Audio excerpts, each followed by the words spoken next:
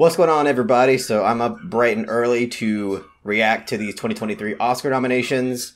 Don't really know why I continue to give a shit about the Oscars after they fail me every single year and fail film lovers all around the world. But I'm here as always for some reason, and I'm always excited to do it. So okay, they're doing actress in a supporting role. Angela Bassett. Black Panther, yeah, I saw that coming. Shame. Hong Chow in The Whale, that's good. She was great in The Whale, that's good. Oh, Carrie Condon, The Banshees of Inisherin, that's awesome. Well deserved. Oh shit, Jamie Lee Curtis and Everything Everywhere All at Once, alright. Oh shit, Stephanie Hsu from Everything Everywhere All at Once. Okay, you know what? This isn't bad. Besides Angela Bassett, that was pretty good. Nominees for achievement in costume design. Costume design. Alright. Babylon. Okay, good. Black Panther, because it's Black Panther. You gotta give it to Black Panther, because it's Black Panther. Elvis, I guess. Everything Everywhere All at Once. Okay, it looks like Everything Everywhere All at Once is going to get all the noms it deserves. The Mrs. Harris Goes to Paris. I don't know what that is, but okay. Nominees for Best Sound. All Quiet on the Western Front. It's a war movie, so I think that's deserved. Avatar: The Way of Water. I mean, I don't really like the movie, but I could understand it getting nominated for a bunch of technicals. Elvis. Oh, they also the Batman. Like, okay. And Top Gun. Yeah, this is all to be expected. I'm surprised Babylon didn't get one, honestly. Oh, maybe it'll get it in score. I should get score, Babylon.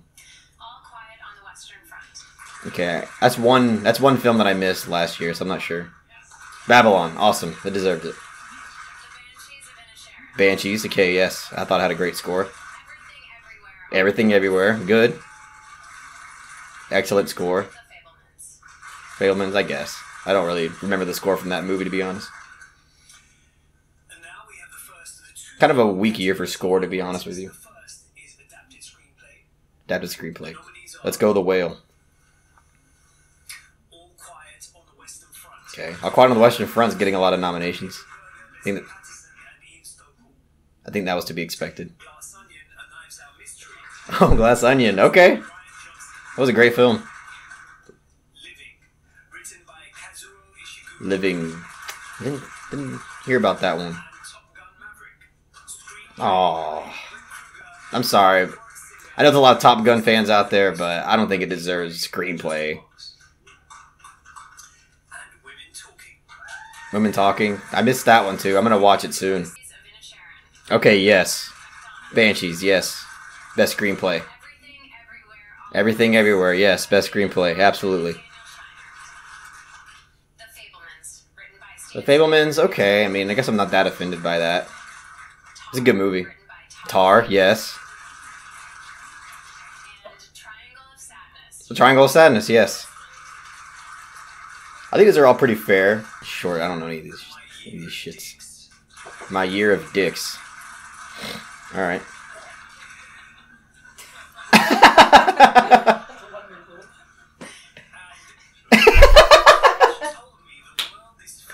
Couldn't say My Year of Dicks with a straight face. I don't know, something about an ostrich. An ostrich told me the world is fake, and I think I believe it. It's a cool title, honestly. Actor in a supporting role. Brendan Gleeson, absolutely. Kind of hoping Barry Kagan gets one too for that film. Brian Tyree Henry Causeway. Okay, that's kind of a surprise. Judd Hirsch, The Fablemans, I guess. Oh shit, there he is, Barry Kagan for Banshees. Two nominations for Banshees is awesome. And Ke Huy Quan, hell yeah. I was about to get pissed if they didn't get him. Honestly, I think Ke Huy Quan deserves it more than anybody. I mean, the first batch, it's really not that bad. I think all that. Actually, I just realized I don't think The Whale got for Best Adapted Screenplay. Damn. Yeah, I don't remember The Whale being announced for Best Adapted Screenplay. That's actually kind of fucked. But I mean, it's not surprising because that movie's pretty divisive, and there was plenty of people that didn't think the screenplay was all that great, so it's not surprising. I mean, it's disappointing for me personally, but I guess it's not something that I exactly expected. I was just kind of pulling for it. But yeah, not that disappointing besides perhaps The Whale getting snubbed.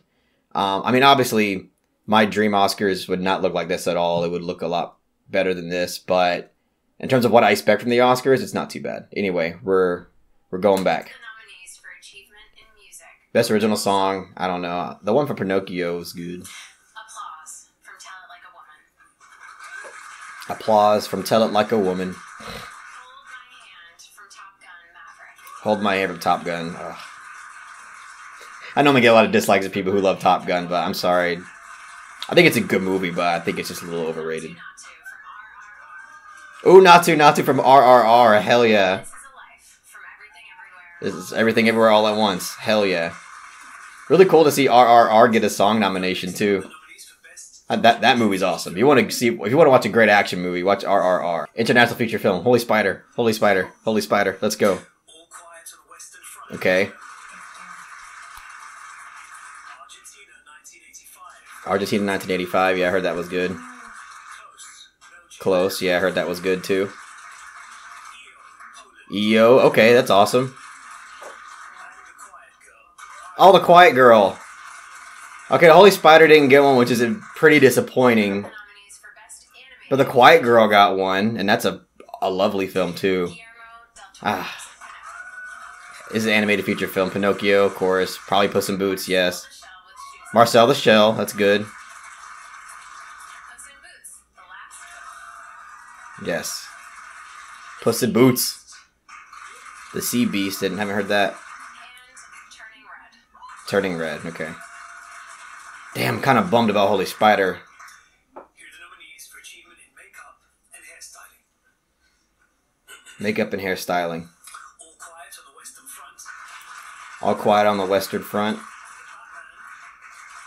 The Batman. Black Panther. Can you give one to The Whale? Yes, The Whale! Thank fucking God. Hi. We're just staring into the abyss. Nominees for achievement in production. She just sat there staring blankly. Best production design. Western Front. Okay. Quiet on the Western Front, war movie. To be expected. Avatar, The Way of Water. Avatar, okay. Babylon. Babylon, yes. I'm glad to see Babylon get some technicals. Elvis, I guess. And The Fablemans. Fablemans, okay. I think Everything Everywhere kind of deserved that too. Film editing, okay, Everything Everywhere has to get this. This is a lock. The Banshees of Inisherin. Banshees, okay. Wasn't too, like, blown away by the editing in that movie, but it is a great film. Elvis, okay. Fucking Everything Everywhere All at Once. Everything Everywhere, good. Tar. Tar, okay, that's a great choice, yes. And Top Gun Maverick. Top Gun, yeah. I mean, I didn't like Top Gun, but that film did have some pretty bomb-ass editing. I mean, because it's an action movie, and the sound and just overall editing was pretty damn good, so whatever. All Quiet on the Western Cinematography. All Quiet on the Western Front. Damn, it's getting a lot of nominations. I don't think it's going to win any of these, to be honest with you. Oh, Bardo! Bardo just got a cinematography nomination. That is fucking amazing. Well-deserved. Empire of Aight. And Tar, okay. Like, if it was my dream list, I would have nominated like The Northman and Nope. And, yeah, shit like All that. Quiet on the Western Front. Visual effects, All Quiet on the Western. Why even nominate anything? It's Avatar's gonna win. Avatar. The Batman. The Batman. Black Panther. Wakanda Forever. Black Panther. And Top Gun Maverick. Top Gun, okay. All these kind of make sense except... I mean, Black Panther makes sense in the Academy's mind, but everybody knows the The nominees. visual effects for Marvel movies aren't really that crazy. Actor in a leading role. Butler in Elvis. Austin Butler. Okay, I'm just hoping they don't snub Brendan Fraser here. Colin Farrell. In the Colin Farrell. Alright. Brendan Fraser. Brendan Fraser. Yes. Let's go. Paul Mescal Paul Mescal from After Sun. Yes, that's awesome. And Bill Nye in Living. The 9 Living. Okay. Really cool that they nominated Paul Mescal for After Sun. That's really awesome. Actress in a leading role. Actress in a leading role. Kate Blanchett in Tar. Yep, Kate Blanchett. Kate Blanchett. That is correct. Anna de Armas. Anna de Armas for Blonde. Okay. Didn't like the movie that much, but she did pretty damn good. Andre Riseborough. I didn't know she had a lead role this year. The Fablemans. Michelle Williams, I guess. And Michelle Yeoh. Michelle Yeoh. Okay, Everything Everywhere. Yes. Just 2 categories. Pulling for either Kate Blanchett or Michelle Yeoh, but honestly, I think I'm leaning more towards Michelle Yeoh at this point. Best Directing, big category. Martin McDonough, The Banshees. Martin McDonough, okay. Great director. Daniel Kwan and Daniel Scheinert. Yes, the Daniels for Everything Everywhere All at Once. Steven Spielberg. Steven Spielberg for The Fablemans, that's to be expected. Todd Field. Todd Field for Tar. Please snub James Cameron. And Ruben Östlund. Yes! They snubbed James Cameron! Yes! Ruben Östlund for Triangle of Sadness. That's amazing. I love it. 10 nominees for Best Motion Picture of the Year. Best Picture. All Quiet on the Western Front. Okay. That means Avatar has pretty much no chance of getting Best Picture, like winning-wise. Avatar, The Way of Avatar. Okay, it's getting a nomination, but it's not going to win because they didn't get nominated for screenplay or directing. The Banshees of Inisherin. The Banshees. Absolutely. Dean and Martin McDonough. Producers. Elvis, Baz Oh Luhrmann, my fucking god. Elvis for Best Picture, really? producers. Really? Everything Everywhere All at Okay, Once. of course. Daniel Kwan. Everything Everywhere All at Once. Well deserved. The Fablemans. Fablemans. Roscoe Krieger, Steven Spielberg, and Tony Kushner. Fablemans was pretty good movie. I don't think it was amazing, but it was pretty good. I was surprised by it. Todd Field. Tar, yes. Very good choice. And Scott Lambert. Producers. Top Gun Maverick. Oh my fucking god. Top Gun Maverick for fucking Best Picture. Producers. Triangle of Sadness. Triangle of Sadness. That's awesome, actually. Was not expecting that for Best Picture. And Women Talking. Women Talking. Okay, it seems like a lot of shit got snubbed here, to be honest with you. Yeah. This was such an honor, and huge congratulations to Ryan. Okay, well that's it, basically, guys. Carter, Clayton Davis. It seems like one. Don't really... I mean... Okay, I'm pretty disappointed at Holy Spider not getting a nomination because that film is absolutely incredible, but it is a very political kind of movie, and I can understand why they wouldn't even really want to touch it. But it's just still so disappointing not to see that get some exposure.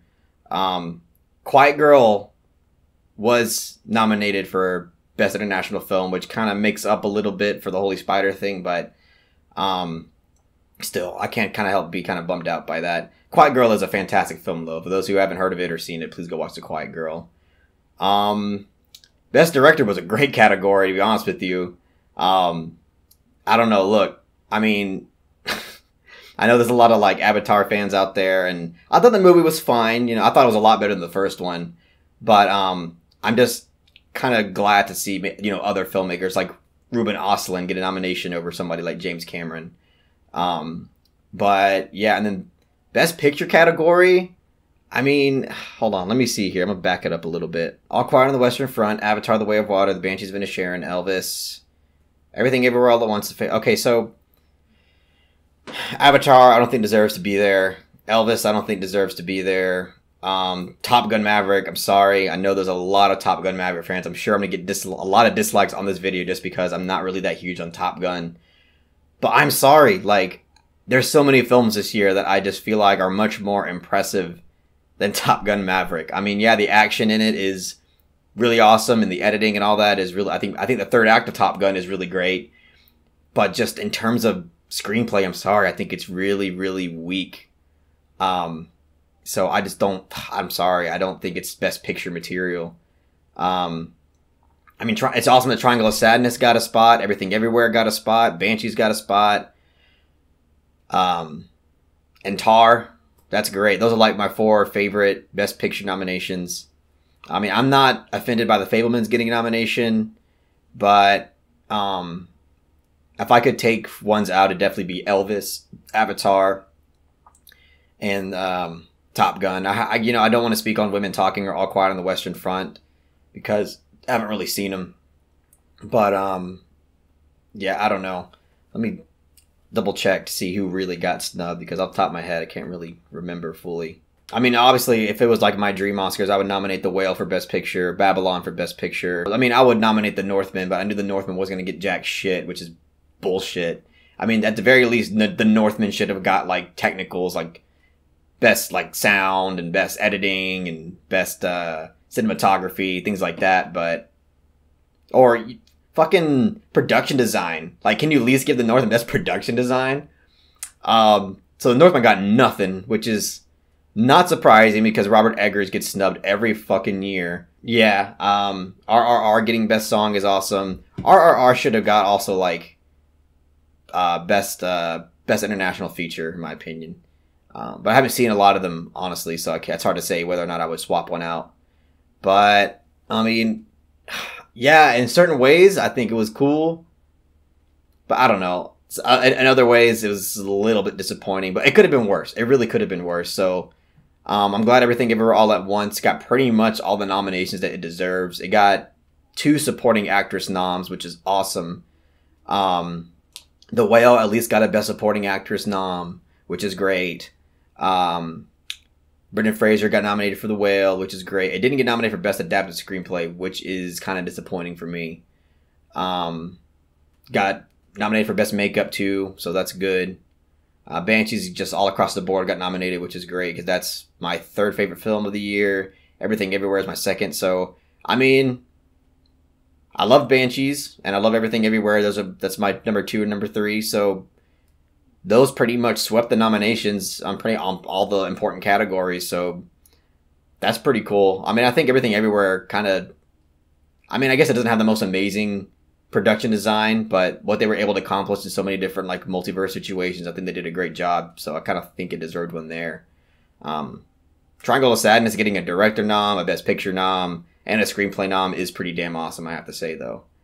But yeah, I mean that's it.